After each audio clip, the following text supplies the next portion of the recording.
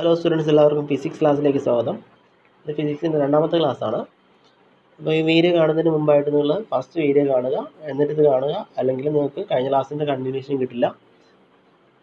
നമ്മൾ കഴിഞ്ഞ ക്ലാസ്സിൽ പഠിച്ച കാര്യങ്ങൾ നമുക്കൊന്ന് ചുരുക്കി പറയാം.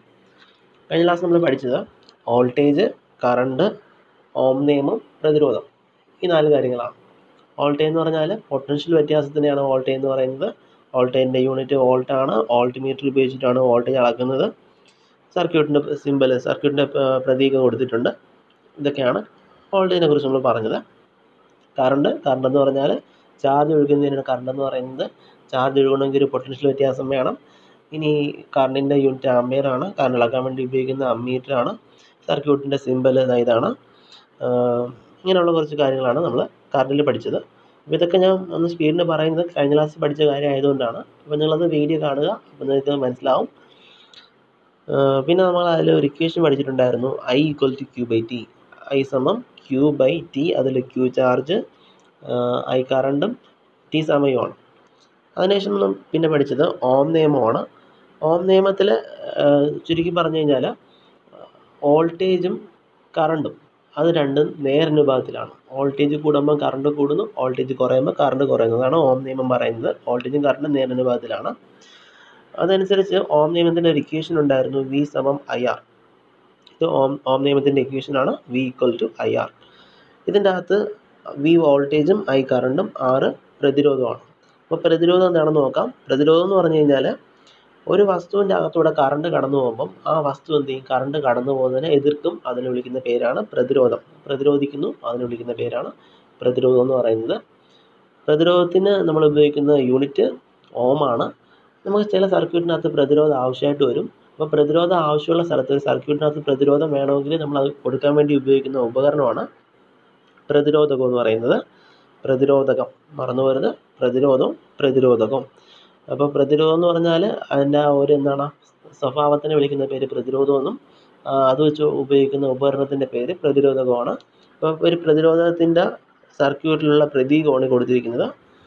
അപ്പോൾ സർക്യൂട്ട് വരയ്ക്കുമ്പം പ്രതിരോധത്തിന് പകരം നമ്മൾ ഉപയോഗിക്കുന്നത് ഈ സിമ്പലായിരിക്കും. പിന്നെ നമ്മൾ പഠിച്ചത് ഓം നിയമത്തിൻ്റെ ഇക്വേഷനാണ്, V = IR. അതിനെ തന്നെ നമുക്ക് 3 രീതിയിൽ പറയാം. അന്ന് Iയുടെ ഇക്വേഷൻ എഴുതി കഴിഞ്ഞാൽ I = V/R എന്നും, Rൻ്റെ ഇക്വേഷൻ എഴുതി കഴിഞ്ഞാൽ R = V/I എന്നും പറയാം. നിങ്ങൾ ഒരു ഇക്വേഷൻ പഠിച്ചാൽ മതി. അതിനെ തന്നെ അറേഞ്ച് ചെയ്ത് കഴിഞ്ഞാൽ നമുക്ക് ബാക്കിയുള്ള 2 ഇക്വേഷൻ എഴുതാൻ പറ്റും. അപ്പോൾ 2 ഇക്വേഷൻസ് പഠിച്ചാൽ മതി. ഫസ്റ്റ് പഠിച്ച ഇക്വേഷൻ എന്ന് പറഞ്ഞാൽ I = Q/T, രണ്ടാമത് പഠിച്ചത് V = IR. ഇതൊക്കെ നമ്മൾ ലാസ്റ്റ് ക്ലാസ്സിൽ പഠിച്ചതാണ്. ഇനി നമുക്ക് ഇന്നത്തെ ക്ലാസ്സിലോട്ട് കിടക്കാം. ഇന്നത്തെ ക്ലാസ് നമ്മൾ പഠിക്കുന്നത് പ്രതിരോധത്തിൻ്റെ സംയോജനം, അതായത് പ്രതിരോധങ്ങളെ നമുക്ക് ഒരു സർക്യൂട്ടിൻ്റെ അകത്ത് എങ്ങനെ നമുക്ക് കണക്ട് ചെയ്യാൻ പറ്റും എന്നാണ് നമ്മൾ ഈ ക്ലാസ്സിൽ പഠിക്കുന്നത്. അപ്പോൾ പ്രതിരോധങ്ങൾ നമുക്ക് 2 രീതിയിൽ കണക്ട് ചെയ്യാൻ പറ്റും, ശ്രേണി രീതിയും സമാന്തര രീതിയും. ശ്രേണിയും സമാന്തരവും. അപ്പോൾ പ്രതിരോധങ്ങളെ നമുക്ക് സർക്യൂട്ടിൽ 2 രീതിയിൽ കണക്ട് ചെയ്യാം, ശ്രേണി രീതി, സമാന്തരം. പ്രതിരോധകം എന്താണെന്ന് നമ്മൾ പറഞ്ഞു. പ്രതിരോധം എന്ന് പറഞ്ഞാൽ ഒരു സർക്യൂട്ടിൻ്റെ അകത്തൂടെ കറണ്ട് കടന്നു പോകുമ്പം ആ സർക്യൂട്ട് കറണ്ട് കടന്നു പോകുന്നതിനെ എതിർക്കും. ആ ഒരു കഴിവിനെ വിളിക്കുന്ന പേരാണ് പ്രതിരോധം എന്ന് പറയുന്നത്. അതിനു വേണ്ടി ഒരു സർക്യൂട്ടിൽ പ്രതിരോധം കിട്ടാൻ വേണ്ടി നമ്മൾ ഉപയോഗിക്കുന്ന ഉപകരണമാണ് പ്രതിരോധകം. അപ്പോൾ പ്രതിരോധകത്തിൻ്റെ സർക്യൂട്ടിൽ കണക്ട് ചെയ്യുന്ന രീതിയാണ് നമ്മൾ പറയുന്നത്. 2 രീതിയാണ്, ശ്രേണി രീതി, സമാന്തര രീതി. ഈ 2 രീതി എന്താണെന്ന് നമുക്ക് നോക്കാം. ഞാൻ ഇവിടെ ഒരു സർക്യൂട്ട് വരച്ചിരിക്കുകയാണ്. സർക്യൂട്ടിൻ്റെ അകത്ത് 2 പ്രതിരോധങ്ങളുണ്ട്. ഒന്ന് R1ഉം രണ്ടാമത്തത് R2. ഈ 2 പ്രതിരോധങ്ങളും ഞാൻ കണക്ട് ചെയ്തിരിക്കുന്നത് ശ്രേണി രീതിയിലാണ്. ശ്രേണി രീതി എന്ന് പറയുമ്പോൾ 2 പ്രതിരോധകം എടുത്തിട്ട് 2 പ്രതിരോധത്തിൻ്റെ 2 എൻഡ് നമ്മൾ ഇതുപോലെ കണക്ട് ചെയ്ത് കഴിഞ്ഞാൽ നമ്മളതിനെ വിളിക്കുന്ന പേരാണ് ശ്രേണി രീതി എന്ന് പറയുന്നത്. ഒരു സർക്യൂട്ടിനകത്ത് ശ്രേണി രീതി നമ്മൾ മനസ്സിലാക്കുന്നത് കറണ്ടിന് പോകാനുള്ള വഴി വെച്ചിട്ടാണ്. അപ്പോൾ നമ്മൾ നോക്കിക്കഴിഞ്ഞാൽ ഈ ഒരു സർക്യൂട്ടിൻ്റെ അകത്ത് കറണ്ടിന് പോകാനായിട്ട് ഒരു വഴിയേ ഉള്ളൂ. നമ്മൾ കഴിഞ്ഞ ലാസ്റ്റ് ക്ലാസ്സിൽ പഠിച്ചതാണ്. കറണ്ട് എപ്പോഴും ഒരു ബാറ്ററിയുടെ പോസിറ്റീവിൽ നിന്ന് നെഗറ്റീവിലായിരിക്കും പോകുന്നത്. പോസിറ്റീവ് എന്ന് പറഞ്ഞാൽ ഈ വലിയ വരെ വിളിക്കുന്ന പേര് പോസിറ്റീവ് എന്നും ഈ ചെറിയ വരെ വിളിക്കുന്ന പേര് നെഗറ്റീവ് എന്നുമാണ്. അപ്പോൾ ഇതിൽ കറണ്ട് പാസ് ചെയ്യുന്ന എവിടെ നിന്നായിരിക്കും കറണ്ട് പോകുന്നത്? ഈ പോസിറ്റീവിൽ നിന്ന് നെഗറ്റീവിലോട്ടായിരിക്കും പോകുന്നത്. ഈ പോകുന്ന വഴി കറണ്ടിന് പോകാനായിട്ട് വേറെ വഴികളൊന്നുമില്ല, ഒരു വഴി മാത്രമേ ഉള്ളൂ. അപ്പം നമുക്ക് ഇങ്ങനെയുള്ള കറണ്ടിന് പോകാൻ വേറെ വഴിയില്ല, ഒരേ ഒരു വഴി മാത്രമേ ഉള്ളെങ്കിൽ നമ്മൾ അതിനെ വിളിക്കുന്ന പേരാണ് ശ്രേണി രീതിയിലുള്ള കണക്ഷൻ എന്ന് പറയുന്നത്. അപ്പോൾ ഇത് ശ്രേണി രീതിയിലുള്ള കണക്ഷനാണ്. അപ്പോൾ ഇത് നമ്മളിപ്പോൾ കണ്ട കാര്യം തന്നെയാണ്. ശ്രേണി രീതി എടുത്തു കഴിഞ്ഞാൽ അതിൻ്റെ അകത്ത് കറണ്ടിന് ഒരു വഴിയേ ഉള്ളൂ. അതായത് രണ്ട് പ്രതിരോധങ്ങളിലൂടെ കടന്നു പോകുന്ന കറണ്ടും സെയിം ആയിരിക്കും. രണ്ട് ഉപകരണങ്ങളിലൂടെ കടന്നു പോകുന്ന കറണ്ടും സെയിം ആണ്. അപ്പോൾ അതിൻ്റെ ഒരു പ്രത്യേകതയാണ്. വേറെ രണ്ടാമത്തെ പ്രത്യേകത എന്ന് പറഞ്ഞാൽ രണ്ടിൻ്റെയും വോൾട്ടേജ് വ്യത്യസ്തമായിരിക്കും. രണ്ടിൻ്റെയും പൊട്ടൻഷ്യൽ വ്യത്യാസം വേറെ വേറെ ആയിരിക്കും. ഒന്നാമത്തേൻ്റെ വോൾട്ടേജ് ഒന്നായിരിക്കും, രണ്ടാമത്തേൻ്റെ വോൾട്ടേജ് വേറെ ഒന്നായിരിക്കും. ഓക്കെ, രണ്ട് പ്രത്യേകത പറഞ്ഞു. ഫസ്റ്റ് പറഞ്ഞ പ്രത്യേകത രണ്ടിൽ കൂടെയുള്ള കറണ്ട് സെയിം ആണ്. രണ്ടാമത്തെ പ്രത്യേകത രണ്ടിലുള്ള പൊട്ടൻഷ്യൽ വ്യത്യാസം വേറെ വേറെയാണ്. രണ്ടിൻ്റെ വോൾട്ടേജ് വ്യത്യസ്തമാണ്. അടുത്ത മൂന്നാമത്തെ പ്രത്യേകത എന്ന് പറയുന്നത്, നമ്മളൊരു സർക്യൂട്ട് എടുത്തിട്ട് അതിൻ്റെ അകത്ത് വീണ്ടും അപ്പോൾ ഇതിപ്പോൾ രണ്ട് പ്രതിരോധങ്ങളുണ്ട്. ഇനി അതിനകത്തേക്ക് ഞാൻ ഒരു പ്രതിരോധത്തോടെ ആഡ് ചെയ്യണമെന്ന് വിചാരിച്ചോളൂ. ഒരു സീരീസ് സർക്യൂട്ടിൻ്റെ അകത്ത് വീണ്ടും സീരീസ് അല്ലെങ്കിൽ ശ്രേണി സർക്യൂട്ടിൻ്റെ അകത്ത് വീണ്ടും പുതിയൊരു പ്രതിരോധം കൂടെ നമ്മൾ ഉൾപ്പെടുത്തി കഴിഞ്ഞാൽ സർക്യൂട്ടിൻ്റെ ടോട്ടൽ റെസിസ്റ്റൻസ്, ആകെയുള്ള പ്രതിരോധം വീണ്ടും എന്ത് ചെയ്യും? കൂടും. അതായത് സഫല പ്രതിരോധം എന്ന് പറയും. സഫല പ്രതിരോധം കൂടും. സഫല പ്രതിരോധം എന്താണെന്ന് പറഞ്ഞുതരാം. അപ്പോൾ ഈ സർക്യൂട്ടിൻ്റെ അകത്ത് രണ്ട് പ്രതിരോധങ്ങളുണ്ട്. അപ്പോൾ നമ്മൾ ഈ സർക്യൂട്ടിൻ്റെ അകത്ത് രണ്ട് പ്രതിരോധങ്ങളുണ്ടായിരുന്നു. അപ്പോൾ ഇത് മാറ്റിയിട്ട് ഇതിന് പകരമായിട്ട് ഇതിൻ്റെ അതേ എഫക്റ്റുള്ള ഒരു റെസിസ്റ്റൻസാണ് വയ്ക്കുന്നതെങ്കിൽ നമുക്ക് ഈ പുതുതായിട്ട് എടുത്ത ഈ റെസിസ്റ്ററിന് അല്ലെങ്കിൽ പ്രതിരോധത്തിന് ആദ്യം എടുത്തതിൻ്റെ സഫല പ്രതിരോധം എന്ന് പറയാം. മനസ്സിലായോ? അപ്പോൾ നമ്മളൊരു സർക്യൂട്ടിൻ്റെ അകത്ത് ഉള്ള എല്ലാ പ്രതിരോധങ്ങളും മാറ്റിയിട്ട് അതിന് പകരം ഒരു പ്രതിരോധം വെക്കുകയാണെങ്കിൽ നമ്മൾ അതിനെ വിളിക്കുന്ന പേരാണ് അതിൻ്റെ സഫല പ്രതിരോധം എന്ന് പറയുന്നത്. അപ്പോൾ സഫല പ്രതിരോധം എന്തായിരിക്കും? നമ്മൾ പുതുതായിട്ട് ഒരു ശ്രേണി രീതിയിലുള്ള ഒരു കണക്ഷനിൽ പുതുതായിട്ട് ഒരു റെസിസ്റ്ററും കൂടെ ആഡ് ചെയ്ത് കഴിഞ്ഞാൽ, ഒരു പ്രതിരോധം കൂടെ നമ്മൾ അതിൻ്റെ അകത്ത് കണക്ട് ചെയ്ത് കഴിഞ്ഞാൽ അതിനകത്തുള്ള ടോട്ടൽ സഫല പ്രതിരോധം എന്ത് ചെയ്യും? കൂടും. ഓർത്തോളം, സഫല പ്രതിരോധം കൂടും. അപ്പം 3 പോയിന്റ്സ് നമ്മൾ പറഞ്ഞു. ഏതൊക്കെയാണ്? കറണ്ട് തുല്യമാണ്, വോൾട്ടേജ് വ്യത്യസ്തമാണ്, പുതിയ ഉപകരണം ഉൾപ്പെടുത്തുമ്പോൾ സഫല പ്രതിരോധം കൂടുന്നു. ഇനി അടുത്തുള്ള നാലാമത്തെ പ്രത്യേകത എന്ന് പറയുന്നത്, ഇതിൽ ഓരോ പ്രതിരോധത്തിനും ഉള്ള വാല്യൂ വേറെ വേറെ ആയിരിക്കും. അപ്പോൾ ഒന്നാമത്തേന് ഒരു പ്രതിരോധമായിരിക്കും, അടുത്ത രണ്ടാമത്തേന് വേറൊന്നായിരിക്കും, മൂന്നാമത്തേന് വേറൊന്നായിരിക്കും. അപ്പോൾ ഇതിനകത്ത് ഏതിനാണ് പ്രതിരോധം കൂടുതൽ അതിന് കിട്ടുന്ന വോൾട്ടേജ് കൂടുതലായിരിക്കും. ഏത് പ്രതിരോധത്തിനാണ് വാല്യൂ കൂടുതൽ അതിന് കിട്ടുന്ന വോൾട്ടേജ് കൂടുതലായിരിക്കും. കൂടിയ പ്രതിരോധത്തിന് കൂടിയ വോൾട്ടേജും കുറഞ്ഞ പ്രതിരോധത്തിന് കുറഞ്ഞ വോൾട്ടേജ് ആയിരിക്കും കിട്ടുന്നത്. കാര്യം നമ്മളിവിടെ പറഞ്ഞു, വോൾട്ടേജ് വ്യത്യസ്തമാണ്, ഓരോന്നിനും കിട്ടുന്ന വോൾട്ടേജ് വേറെ വേറെയാണ്. അപ്പോൾ അതിൻ്റെ അകത്ത് തന്നെ ഏതിനാണ് കുറച്ച് റെസിസ്റ്റൻസ് ഉള്ളത് അതിന് കിട്ടുന്ന വോൾട്ടേജ് കുറവും, ഏതിനാണ് കൂടുതൽ പ്രതിരോധം ഉള്ളത് അതിന് കിട്ടുന്ന വോൾട്ടേജ് കൂടുതലായിരിക്കും. അപ്പോൾ ഇത്രയും പ്രത്യേകതയാണ് പറഞ്ഞത്. അടുത്തതെന്ന് പറഞ്ഞാൽ, നമ്മുടെ വീട്ടിൽ ഉപയോഗിക്കുന്ന സ്വിച്ച്, ഫ്യൂസ്, ഇതൊക്കെ സർക്യൂട്ടിൻ്റെ അകത്ത് കണക്ട് ചെയ്യുന്നത് ശ്രേണി രീതിയിലായിരിക്കും. മറന്നു വരുത്, സ്വിച്ച്, ഫ്യൂസ് ഇതൊക്കെ സർക്യൂട്ടിൽ കണക്ട് ചെയ്യുന്നത് ശ്രേണി രീതിയിലാണ്. ഇനി ഇതിൻ്റെ സഫല പ്രതിരോധത്തിൻ്റെ ഇക്വേഷൻ, സഫല പ്രതിരോധം ഞാൻ പറഞ്ഞു തന്നു. അതിനകത്തുള്ള എല്ലാം മാറ്റിയിട്ട് അതിന് പകരം അതിൻ്റെ അതേ പ്രതിരോധമുള്ള പുതിയൊന്ന് വയ്ക്കുകയാണെങ്കിൽ നമുക്ക് അതിൻ്റെ വാല്യൂവിനെ സഫല പ്രതിരോധം എന്ന് പറയാം. അപ്പോൾ സഫല പ്രതിരോധം എന്ന് പറയുന്നത്, അതിൻ്റെ ഇക്വേഷൻ എന്ന് പറയുന്നത് R = R1 + R2 + R3 ആണ്. അപ്പോൾ ഇത്രയും പ്രത്യേകതകൾ പഠിച്ചു വെച്ചിരിക്കുക. കറണ്ട് തുല്യമാണ്, വോൾട്ടേജ് വ്യത്യസ്തമാണ്, ഓരോ ഉപകരണങ്ങളിലും ഏതിനാണോ പ്രതിരോധം കൂടുതൽ അതിന് കിട്ടുന്ന വോൾട്ടേജ് കൂടുതലും, പ്രതിരോധം കുറവുള്ളതിൻ്റെ വോൾട്ടേജ് കുറവുമാണ്. പുതിയൊരു പ്രതിരോധം നമ്മൾ ഉൾപ്പെടുത്തി കഴിഞ്ഞാൽ അതിൻ്റെ സഫല പ്രതിരോധം കൂടി വരുന്നുണ്ട്. സഫല പ്രതിരോധത്തിൻ്റെ equation R = R1 + R2 + R3 ആണ്. സ്വിച്ച്, ഫ്യൂസ് ഇതൊക്കെ നമ്മൾ കണക്ട് ചെയ്യുന്നത് ശ്രേണി രീതിയിലാണ്. ഇത്രയാണ് ഇതിൽ വരുന്നത്, ശ്രേണിയിൽ വരുന്നത്. പിന്നെ ഒരു സർക്യൂട്ട് ശ്രേണിയിലാണോ അല്ലെങ്കിൽ സമാന്തരമായിട്ടാണോ നമ്മൾ കണ്ടുപിടിക്കാൻ വേണ്ടി ചെയ്യുന്നത്, കറണ്ട് പോകുന്നത് നോക്കിയാൽ മതി. കറണ്ടിന് പോകാൻ ഒരു വഴി മാത്രമേ ഉള്ളൂവെങ്കിൽ നമുക്കത് ശ്രേണി രീതിയിലുള്ള കണക്ഷനാണെന്ന് പറയാം. ഇനി കറണ്ടിന് പോകാനായിട്ട് ഒന്നിൽ കൂടുതൽ പാത്തുണ്ടെങ്കിൽ, ഒന്നിൽ കൂടുതൽ വഴികളുണ്ടെങ്കിൽ നമുക്കതിനെ സമാന്തരം എന്ന് പറയാം. ഇപ്പോൾ ഈ കൊടുത്തിരിക്കുന്ന ഫിഗർ നിങ്ങൾ നോക്കിക്കഴിഞ്ഞാൽ കാണാൻ പറ്റും. ഫസ്റ്റ് വരുന്ന I എന്ന് പറയുന്ന കറണ്ട് ഇവിടെ വന്നിട്ട് 3ആയിട്ട് സ്പ്ലിറ്റ് ചെയ്ത് പോവാണ്, കാണുന്നില്ലേ? അപ്പോൾ ഇവിടെ കറണ്ട് ഡീവിയേറ്റ് ചെയ്ത്, അല്ലെങ്കിൽ എന്താണ്, കറണ്ട് ഓരോന്നായിട്ട് സെപ്പറേറ്റ് ആയിട്ട് പോവുകയാണെങ്കിൽ നമുക്ക് അങ്ങനെയുള്ള കണക്ഷൻ വിളിക്കുന്ന പേരാണ് സമാന്തര രീതി എന്ന് പറയുന്നത്. അപ്പോൾ സമാന്തര രീതിയിലുള്ള ഫസ്റ്റ് പോയിന്റ് എന്താണ്? സമാന്തരമായി കഴിഞ്ഞാൽ കറണ്ട് വ്യത്യസ്തമാണ്. കറണ്ട് വ്യത്യസ്തമാകുമ്പോൾ എല്ലാത്തിനും കിട്ടുന്ന വോൾട്ടേജ് എന്തായിരിക്കും? തുല്യമാണ്. കറണ്ട് വ്യത്യസ്തമാണ്, വോൾട്ടേജ് തുല്യമാണ്. ഇതിൻ്റെ അകത്ത് നമ്മൾ പുതുതായിട്ട് ഒരു ഉപകരണം കൂടെ ഇതിൻ്റെ അകത്ത് വീണ്ടും ഉൾപ്പെടുത്തി കഴിഞ്ഞാൽ അതിൻ്റെ സഫല പ്രതിരോധം വീണ്ടും കുറയും. അത് ഇതിൻ്റെ പ്രത്യേകതയാണ്. നേരത്തെ പറഞ്ഞതിൻ്റെ ഓപ്പോസിറ്റാണ് ഇതിലെല്ലാം വരുന്നത്. അപ്പോൾ ഇതിൻ്റെ അകത്ത് പുതുതായിട്ട് നമ്മൾ പുതിയൊരു ഉപകരണം ഉൾപ്പെടുത്തി കഴിഞ്ഞാൽ സഫല പ്രതിരോധം എന്ത് ചെയ്യും? കുറയും. ശ്രേണിയിലാണെങ്കിൽ നമ്മൾ പുതുതായിട്ടൊരു ഉപകരണം ഉൾപ്പെടുത്തി കഴിഞ്ഞാൽ സഫല പ്രതിരോധം കൂടും. അതിൻ്റെ റീസൺ ഞാൻ എന്താണെന്ന് പറഞ്ഞുതരാം. അപ്പോൾ ഇതിൻ്റെ അകത്ത് നമ്മൾ പുതിയ ഒരു പാത്ത് കൂടെ കൊടുക്കുകയാണെങ്കിൽ, അല്ലെങ്കിൽ പുതിയൊരു റെസിസ്റ്റർ കൂടെ ഇതുപോലെ ആഡ് ചെയ്ത് കഴിഞ്ഞാൽ നിങ്ങൾ നോക്കിയിടെ കറണ്ട് വന്നിട്ട് കറണ്ടിന് എന്ത് ചെയ്യാൻ പറ്റും? ഇവിടെ നിന്ന് വരുന്ന കറണ്ടിന് വീണ്ടും എന്ത് ചെയ്യാം? പോകാനായിട്ട് വേറൊരു പാത്തൂടെ വരികയാണ്. അപ്പോൾ 4 പാത്തായി. അപ്പോൾ കറണ്ടിന് പോകാൻ പാത്ത് കൂടിക്കഴിഞ്ഞാൽ എന്ത് ചെയ്യും? അതിൻ്റെ മീനിങ് ഒരുപാട് കുറച്ചുകൂടെ കറണ്ട് പോകും. കറണ്ട് കൂടിക്കഴിഞ്ഞാൽ അതിൻ്റെ മീനിങ് എന്താണ്? അവിടുത്തെ റെസിസ്റ്റൻസ് കുറഞ്ഞെന്നാണ് മീനിങ്. അപ്പോൾ അതിൻ്റെ മീനിങ് എന്താണ്? കറണ്ട് കുറച്ചുകൂടെ കൂടി എന്ന് പറഞ്ഞാൽ റെസിസ്റ്റൻസ് കുറഞ്ഞു എന്നാണ്. ഇനി നമ്മൾ തൊട്ട് മുമ്പത്തെ കേസ് എടുത്തു കഴിഞ്ഞാൽ, ഒരു ശ്രേണി രീതിയിലുള്ള സർക്യൂട്ട് എടുത്തു കഴിഞ്ഞാൽ അതിൻ്റെ അകത്ത് നിങ്ങൾ നോക്കിയേ, ഫസ്റ്റ് പോകാനായിട്ട് 3 തടസ്സം ഉണ്ടായിരുന്നു. അപ്പോൾ വീണ്ടും ഒരു തടസ്സത്തോടെ വെച്ച് കഴിഞ്ഞാൽ എന്ത് ചെയ്യും? കറണ്ടിന് വീണ്ടും പോകാൻ ബുദ്ധിമുട്ടായിരിക്കും. അപ്പോൾ അത് ഈ കൊടുത്തേക്കുന്ന റെസിസ്റ്റൻസിൻ്റെ സിമ്പിൾ കാണുമ്പോൾ തന്നെ എന്താണ്? ഈ മുള്ള് പോലെ ഇരിക്കുകയല്ലേ. നമ്മൾ പോകുന്ന വഴിയിൽ ആദ്യം 3 മുള്ളുണ്ടായിരുന്നു, വീണ്ടും ഒരു മുള്ളൂടെ കൊണ്ടുവന്നിട്ട് കഴിഞ്ഞാൽ എന്ത് ചെയ്യും? നമുക്ക് പോകാൻ ബുദ്ധിമുട്ടായിരിക്കും. അപ്പോൾ കറണ്ടിനും അതുപോലെ എന്താണ്? പോകാൻ ബുദ്ധിമുട്ടാണ്. അപ്പോൾ കറണ്ടിൻ്റെ വാല്യൂ കുറയും. കറണ്ടിൻ്റെ വാല്യൂ കുറഞ്ഞെന്ന് പറഞ്ഞ മീനിങ് എന്താണ്? അതിൻ്റെ സഫല പ്രതിരോധം കൂടി. ഇപ്പോൾ ശ്രേണിയിലാണെങ്കിൽ സഫല പ്രതിരോധം കൂടും. നമ്മൾ സമാന്തരമായിട്ട് എടുത്തു കഴിഞ്ഞാൽ സഫല പ്രതിരോധം കുറയും. കറണ്ട് കൂടുതലായിരിക്കും. അപ്പോൾ ഇതിൻ്റെ 3 പ്രത്യേകത പറഞ്ഞു വെക്കാം. കറണ്ട് വ്യത്യസ്തമാണ്, വോൾട്ടേജ് തുല്യമാണ്, പുതിയ ഉപകരണം ഉൾപ്പെടുത്തുമ്പോൾ സഫല പ്രതിരോധം കുറയുന്നുണ്ട്. ഇനി നമ്മുടെ വീടുകളിലൊക്കെ ഉപയോഗിക്കുന്ന സർക്യൂട്ട് എന്ന് പറഞ്ഞാൽ സമാന്തര രീതിയിലാണ് ഘടിപ്പിക്കുന്നത്. നമ്മുടെ വീട്ടിലെ വയറിംഗ് ഒക്കെ ചെയ്യുന്നത് എങ്ങനെയാണ്? സമാന്തര രീതിയിലാണ്.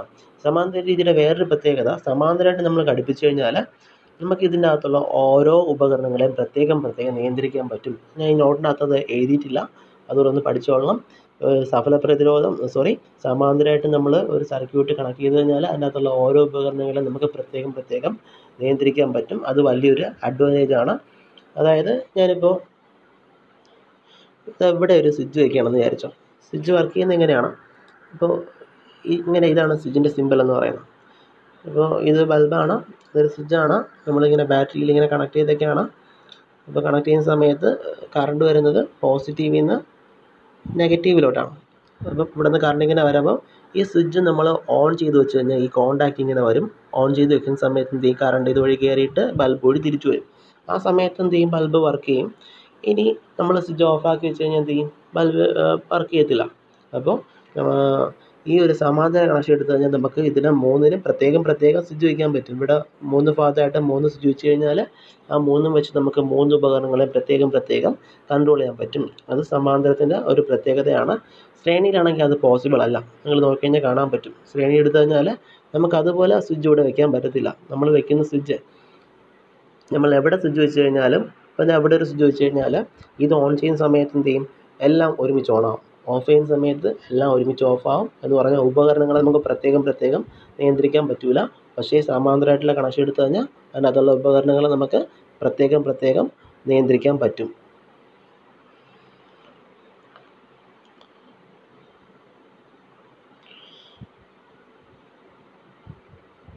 അതുപോലെ തന്നെ സമാന്തരമായിട്ടുള്ള കണക്ഷൻ എടുക്കുന്ന സമയത്ത് സഫല പ്രതിരോധത്തിൻ്റെ ഇക്വേഷൻ എന്ന് പറയുന്നത്, സഫല പ്രതിരോധം R ആണെങ്കിൽ നമുക്കവിടെ Rൻ്റെ ഇക്വേഷൻ അല്ല നമ്മൾ എഴുതുന്നത് 1/R എന്ന് പറയും. 1/R = 1/R1 + 1/R2 + 1/R3 ഇങ്ങനെ R3 ഇങ്ങനെയാണ് നമ്മൾ എന്ത് ചെയ്യുന്നത്? സഫല പ്രതിരോധത്തിൻ്റെ ഇക്വേഷൻ എഴുതുന്നത്. അപ്പോൾ സഫല പ്രതിരോധം R ആണ്. അങ്ങനെയാണെങ്കിൽ 1/Rൻ്റെ ഇക്വേഷൻ എന്നാണ് 1/R = 1/R1 + 1/R2 + 1/R3. Okay, ഇങ്ങനെയാണ് സമാന്തര രീതിയിലുള്ള കണക്ഷനിൽ വരുന്നത്. ഒന്നുകൂടെ പറഞ്ഞുതരാം. സമാന്തരമായിട്ടുള്ള കണക്ഷൻ എടുത്തു കഴിഞ്ഞാൽ വോൾട്ടേജ് തുല്യമാണ്, കറണ്ട് വ്യത്യസ്തമാണ്. കറണ്ട് നോക്കിയിട്ടാണ് നമ്മൾ സർക്യൂട്ട് തീരുമാനിക്കുന്നത് ഏതാണെന്ന്. കറണ്ട് എല്ലാത്തിലും വ്യത്യസ്തമാണെങ്കിൽ നമുക്ക് സമാന്തരമാണെന്നും, കറണ്ട് എല്ലാത്തിലും സെയിം ആണെങ്കിൽ ശ്രേണിയാണെന്നും പറയാം. അപ്പോൾ സമാന്തരത്തിൽ കറണ്ട് വ്യത്യസ്തമാണ്, വോൾട്ടേജ് തുല്യമാണ്. ഒരു പുതിയ ഉപകരണം ഉൾപ്പെടുത്തുമ്പോൾ സഫല പ്രതിരോധം കുറഞ്ഞു വരുന്നുണ്ട്. ഓരോന്നിനെയും പ്രത്യേകം നമുക്ക് നിയന്ത്രിക്കാൻ പറ്റും. നമ്മുടെ വീടുകളിൽ ഉപയോഗിക്കുന്ന ഗൃഹവൈദ്യീകരണത്തിന് ഉപയോഗിക്കുന്നത് സമാന്തര രീതിയിലുള്ള കണക്ഷനാണ്. സഫല പ്രതിരോധം R ആണെങ്കിൽ, സഫല പ്രതിരോധം ഞാൻ നേരത്തെ പറഞ്ഞതാണ്. ഇതിനെല്ലാത്തിനും പകരം അതിൻ്റെ അതേ എഫക്റ്റുള്ള പുതിയൊരു പ്രതിരോധം വെക്കുകയാണെങ്കിൽ അതിനെ സഫല പ്രതിരോധം എന്ന് പറയും. സഫല പ്രതിരോധത്തിൻ്റെ വാല്യൂ R ആണെങ്കിൽ അതിൻ്റെ equation 1/R = 1/R1 + 1/R2 + 1/R3. Okay, ഇനി അടുത്ത് നമുക്ക് ഇത്രയും നമ്മുടെ ചാപ്റ്ററിൻ്റെ ബേസാണ്. അപ്പോൾ ഇത് കഴിഞ്ഞു. ഇനി നമ്മൾ ചാപ്റ്ററിലോട്ട് കടക്കാൻ പോവുകയാണ്. ചാപ്റ്ററിൻ്റെ പേരെന്ന് പറയുന്നത് വൈദ്യുത പ്രവാഹത്തിൻ്റെ ഫലങ്ങളെന്നാണ്. അപ്പോൾ ഈ ചാപ്റ്ററിൻ്റെ അകത്ത് നമ്മൾ പഠിക്കുന്നത് വൈദ്യുതിയുടെ കുറച്ച് ഫലങ്ങൾ എന്തൊക്കെയെന്നുള്ളതാണ്. അതായത് നമുക്ക് വൈദ്യുതി എന്ന് പറഞ്ഞാൽ ഒരു ഊർജ്ജ രൂപമാണ്. ഈ വൈദ്യുതി നമുക്ക് നേരിട്ട് ഉപയോഗിക്കാൻ പറ്റില്ല. ഊർജ്ജം, ഏത് ഊർജ്ജമാണെങ്കിലും, ഊർജ്ജം എന്ന് പറഞ്ഞാൽ ഒരു പ്രവൃത്തി ചെയ്യാനുള്ള കഴിവിനെ വിളിക്കുന്ന പേരാണ് ഊർജ്ജം എന്ന് പറയുന്നത്. അപ്പോൾ അതുപോലെ വൈദ്യുതി ഒരു ഊർജ്ജമാണ്. ഈ ഊർജ്ജം നമുക്ക് നേരിട്ട് ഉപയോഗിക്കാൻ പറ്റില്ല. നമുക്ക് വൈദ്യുതി ഉപയോഗിക്കണമെങ്കിൽ നമ്മൾ എന്ത് ചെയ്യണം? അതെടുത്തിട്ട് ബൾബിൽ കൊടുത്തു കഴിഞ്ഞാൽ നമുക്ക് ലൈറ്റായിട്ട് ഉപയോഗിക്കാം. ഫാനിൽ കൊടുത്തു കഴിഞ്ഞാൽ നമുക്ക് ഒരു മെക്കാനിക്കൽ എഫക്റ്റായിട്ട് ഉപയോഗിക്കാൻ പറ്റും. അപ്പോൾ ഓരോ ഇത് ഉപയോഗിക്കാനായിട്ട് നമുക്ക് പ്രത്യേക ഉപകരണങ്ങൾ ആവശ്യമായിട്ട് വരുന്നുണ്ട്. ഈ ഉപകരണങ്ങളാണ് എന്ത് ചെയ്യുന്നത്? അതിൻ്റെ എഫക്റ്റ് നമുക്ക് തരുന്നത്. അതായത് നമ്മൾ ഒരു ഉപകരണത്തിന് കറണ്ട് കൊടുക്കുമ്പോൾ കറണ്ട് എന്ത് ചെയ്യും? കറണ്ട് കൊടുക്കുന്ന സമയത്ത് ആ ഉപകരണം നമുക്ക് അതിൻ്റെ എഫക്റ്റ് ആയിരിക്കും തരുന്നത്. അതിനെക്കുറിച്ചാണ് നമ്മൾ ഈ ചാപ്റ്ററിൽ പഠിക്കുന്നത്. കറണ്ടിന് ഒരുപാട് എഫക്റ്റ് ഉണ്ട്. ഇപ്പോൾ കറണ്ട് ഒരു ഉപകരണത്തിൽ കൂടെ പാസ് ചെയ്ത് പോകുമ്പോൾ അതിൽ ഒരുപാട് എഫക്റ്റുകൾ പ്രൊഡ്യൂസ് ചെയ്യുന്നുണ്ട്. അപ്പോൾ അതിൽ നമ്മൾ മെയിനായിട്ടും ഈ ചാപ്റ്ററിൽ പഠിക്കുന്നത് താപഫലവും പ്രകാശഫലവുമാണ്. നമ്മൾ കറണ്ടിൻ്റെ കുറച്ച് എഫക്റ്റ് അല്ലെങ്കിൽ എന്താണ് ഈ ചാപ്റ്ററിലെ ഫലങ്ങൾ. എഫക്റ്റ് അല്ലെങ്കിൽ ഫലങ്ങളാണ് പഠിക്കുന്നത്. അപ്പോൾ ഇതിൽ ഒരുപാട് ഫലങ്ങളുണ്ട്. നമുക്ക് ഈ ചാപ്റ്ററിൽ പഠിക്കാനുള്ള ഫലങ്ങൾ താപഫലവും പ്രകാശഫലവുമാണ്. താപഫലം എന്ന് പറയുമ്പോൾ വാക്യത്തിൽ തന്നെ ഉണ്ട്. നമ്മളൊരു ഉപകരണത്തിന് കറണ്ട് കൊടുക്കുമ്പോൾ തിരിച്ച് നമുക്ക് തരുന്ന താപമാണെങ്കിൽ നമുക്ക് അവിടുത്തെ ഫലത്തിന് താപഫലം എന്ന് പറയാം. അതുപോലെ ഒരു ഉപകരണത്തിന് നമ്മൾ കറണ്ട് കൊടുക്കുമ്പോൾ തിരിച്ച് നമുക്ക് തരുന്ന പ്രകാശമാണെങ്കിൽ നമുക്ക് എന്തെന്ന് പറയാം? പ്രകാശഫലം എന്ന് പറയാം. മനസ്സിലായോ? ഒരുപാട് ഫലങ്ങളുണ്ട്. നമ്മൾ പഠിക്കുന്ന 2 ഫലങ്ങളൊക്കെയാണ് താപഫലവും പ്രകാശഫലവും. ഇനി നമുക്കൊരു ടേബിൾ നോക്കാം. ആ ടേബിളിൻ്റെ അകത്ത് കൊടുത്തേക്കുന്ന ബൾബും കുറച്ച് ഉപകരണങ്ങളും അതിനകത്തുള്ള ഊർജ്ജമാറ്റമാണ്. അപ്പോൾ ഉപകരണമായിട്ട് ഫസ്റ്റ് കൊടുത്തേക്കുന്ന ഫാനാണ്. ഫാനിൻ്റെ അകത്തുള്ള ഊർജ്ജമാറ്റം എന്ന് പറയുന്നത്, ഫാനിൻ്റെ അകത്ത് നമ്മൾ കറണ്ട് കൊടുക്കുകയാണെങ്കിൽ, അതായത് വൈദ്യുതോർജ്ജം കൊടുത്തു കഴിഞ്ഞാൽ അത് തിരിച്ചു വരുന്നത് പ്രകാശോർജ്ജമാണ്. അപ്പം വൈദ്യുതോർജ്ജം അത് പ്രകാശോർജ്ജമായിട്ട് മാറ്റും. എനർജി കൺവേർഷൻ എന്ന് പറഞ്ഞ ഊർജ്ജം മാറ്റുന്നതാണ്. അപ്പം പറയാം, ബൾബാണ് എടുക്കുന്നതെങ്കിൽ അതിനകത്തുള്ള ഊർജ്ജ മാറ്റം എന്ന് പറഞ്ഞാൽ അത് വൈദ്യുതോർജ്ജത്തിന് പ്രകാശോർജ്ജമായിട്ട് മാറ്റും. അവിടുത്തെ എഫക്റ്റ് എന്ന് പറഞ്ഞാൽ ലൈറ്റിംഗ് എഫക്റ്റ് അല്ലെങ്കിൽ എന്താണ്? പ്രകാശഫലമാണ്. അടുത്ത് ഫാൻ എടുത്തു കഴിഞ്ഞാൽ ഫാനിൻ്റെ അകത്ത് നമ്മൾ കറണ്ട് കൊടുക്കുന്നു, വൈദ്യുതോർജ്ജം കൊടുക്കുന്നു, അത് നമുക്ക് തിരിച്ചു തരുന്ന താപോർജ്ജമാണ് അവിടുത്തെ ഫലം. ഫാനിലാണെങ്കിൽ താപഫലമല്ല. ഫാൻ നമുക്ക് തരുന്ന എന്താണ്? മെക്കാനിക്കൽ എഫക്റ്റ് അല്ലെങ്കിൽ യാന്ത്രിക ഫലമാണ് തരുന്നത്. അപ്പം നമ്മുടെ ഫാൻ എടുത്തു കഴിഞ്ഞാൽ നമ്മൾ അതിലോട്ട് കറണ്ട് കൊടുക്കുന്നുണ്ട്. ഫാൻ നമുക്ക് തിരിച്ചു തരുന്നത് യാന്ത്രിക ഫലമാണ്. അപ്പോൾ അവിടുത്തെ ഫലം എന്ന് പറഞ്ഞാൽ യാന്ത്രിക ഫലമാണ്. മിക്സറിൽ അത് തന്നെയാണ്. നമ്മൾ അതിനകത്തോട്ട് കറണ്ട് വൈദ്യുതോർജ്ജം കൊടുക്കുന്നുണ്ട്, നമുക്ക് തിരിച്ച് യാന്ത്രികോർജ്ജം തരുന്നുണ്ട്. അവിടുത്തെ ഫലം യാന്ത്രിക ഫലം. യാന്ത്രിക ഫലം എന്ന് പറഞ്ഞാൽ ഒരു യന്ത്രം കറങ്ങുമ്പോൾ കിട്ടുന്ന ഫലത്തിന് വിളിക്കുന്ന പേരാണ് യാന്ത്രിക ഫലം എന്ന് പറയുന്നത്. അടുത്ത് അയൺ ബോക്സിൻ്റെ അകത്ത് നമ്മൾ കറണ്ട് കൊടുക്കുന്നുണ്ട്, വൈദ്യുതോർജ്ജം കൊടുക്കുന്നുണ്ട്, അത് നമുക്ക് തിരിച്ചു തരുന്നത് താപമാണ്. അപ്പോൾ അവിടുത്തെ ഫലം താപഫലമാണ്. ഇനി ബാറ്ററി ചാർജ് ചെയ്യുന്ന സമയത്ത് നമ്മൾ കറണ്ട് കൊടുക്കുന്നുണ്ട്, അത് തിരിച്ച് നമുക്ക് തരുന്ന, അതിനകത്ത് കെമിക്കൽ റിയാക്ഷൻസ് ആണ് നടക്കുന്നത്, രാസപ്രവർത്തനങ്ങളാണ് നടക്കുന്നത്. അപ്പോൾ നമുക്ക് തിരിച്ചു തരുന്ന ഫലം എന്ന് പറഞ്ഞാൽ എന്താണ്? രാസഫലമാണ്. അവിടെ നമ്മൾ പ്രയോജനപ്പെടുത്തുന്ന ഫലം രാസഫലമാണ്. ഇലക്ട്രിക് ഹീറ്ററിൻ്റെ അകത്ത് സെയിം ആണ്. നമ്മളിപ്പോൾ ഒരു കറണ്ട് കൊടുക്കുന്ന സമയത്ത് വൈദ്യുതോർജ്ജം കൊടുക്കുമ്പോൾ അത് നമുക്ക് തിരിച്ചു തരുന്നത് താപോർജ്ജമാണ്. അപ്പോൾ അവിടുത്തെ ഫലം എന്ന് പറഞ്ഞാൽ എന്താണ്? താപഫലമാണ്. ഇങ്ങനെ ഇതൊക്കെയാണ് നമുക്ക് പഠിക്കാനുള്ളത്. ഇനി ചാപ്റ്ററിൻ്റെ അകത്ത് അടുത്ത് നമ്മൾ പഠിക്കുന്നത് ജൂൾ നിയമമാണ്. അത് നമുക്ക് അടുത്ത ക്ലാസ്സിൽ പഠിക്കാം. അപ്പോൾ ഇന്നത്തെ ക്ലാസ്സിൽ പഠിച്ച കാര്യങ്ങൾ ഞാൻ ഒന്ന് ചുരുക്കി പറയാം. ആദ്യം നമ്മൾ പറഞ്ഞത് കഴിഞ്ഞ ക്ലാസ്സിൽ പഠിച്ച കുറച്ച് കാര്യങ്ങളാണ്. അപ്പോൾ അതിനുശേഷം പിന്നെ പറഞ്ഞത് പ്രതിരോധങ്ങളുടെ കണക്ഷനാണ്. പ്രതിരോധങ്ങൾ 2 രീതിയിൽ കണക്ട് ചെയ്യും, സീരീസ് ആയിട്ടും പാരലലായിട്ടും. പിന്നെ അതിൻ്റെ ഓരോന്നിൻ്റെ പ്രത്യേകതകൾ പറഞ്ഞു. അതിനുശേഷം ഒരു ടേബിൾ പറഞ്ഞു. ആ ടേബിളിൻ്റെ അകത്ത് നമ്മൾ പറഞ്ഞതാണ് ഓരോ ഉപകരണങ്ങളും അതിൻ്റെ ഊർജ്ജമാറ്റവും പിന്നെ ഓരോ ഊർജ്ജമാറ്റത്തിനനുസരിച്ച് നമ്മൾ ഏത് ഫലമാണ് പ്രയോജനപ്പെടുത്തുന്നത് എന്നുള്ള കാര്യങ്ങളാണ്. ബാക്കി നമുക്ക് അടുത്ത ക്ലാസ്സിൽ പഠിക്കാം. Thank you.